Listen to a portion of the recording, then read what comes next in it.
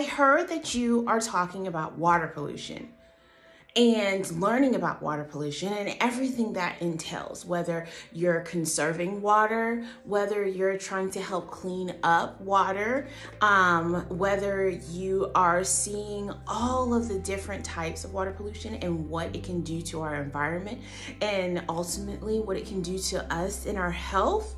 Well, I have the perfect book today, and it is called We Are Water Protectors. And with this book, I want you to listen to what the author is trying to tell us. There's a little bit of history that goes along with this book, so I want you to pay attention, listen really, really closely, and see if you would like to take a pledge of being a water protector. Let's go ahead and get started. We Are Water Protectors, written by Carole Lindstrom, illustrated by Michaela Goad. Water is the first medicine, Nokomis told me. We come from water. It nourished us inside our mother's body, as it nourishes us here on Mother Earth. Water is sacred, she said. We stand with our songs and our drums. We are still here. The river's rhythm runs through my veins, runs through my people's veins. My people talk of a black snake that will destroy the land, spoil the water, poison plants and animals, wreck everything in its path.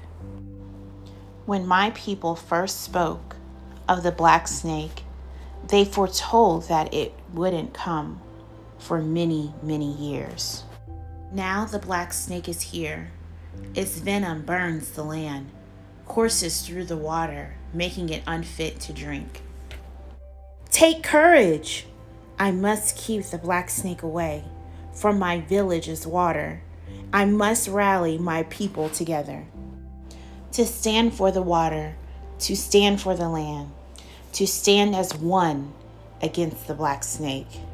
We stand with our songs and our drums. We are still here. It will not be easy.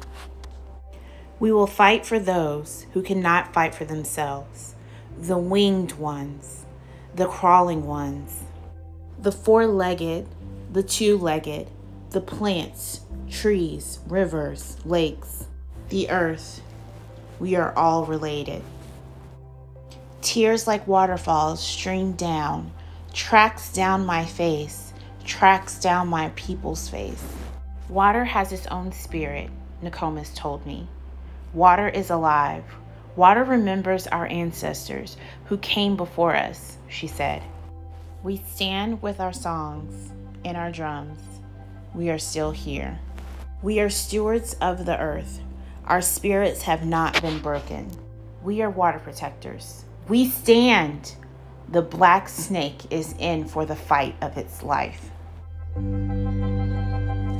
That was a great book. I love this particular book because it tells us how important water is to us, how important it is to our environment, what it can do.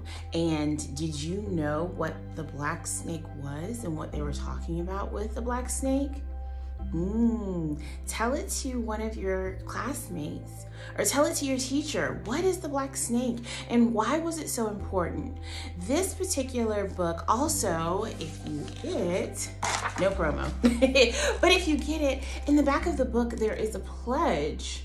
Okay, and did you want to be a water protector or do you want to be a water protector?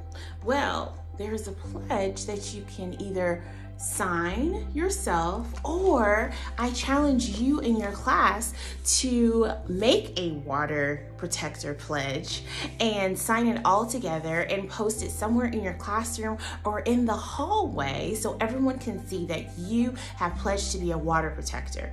And why stop there? Why don't you be a water protector, a land protector, and also an air protector? Are there any other protectors out there that you can be?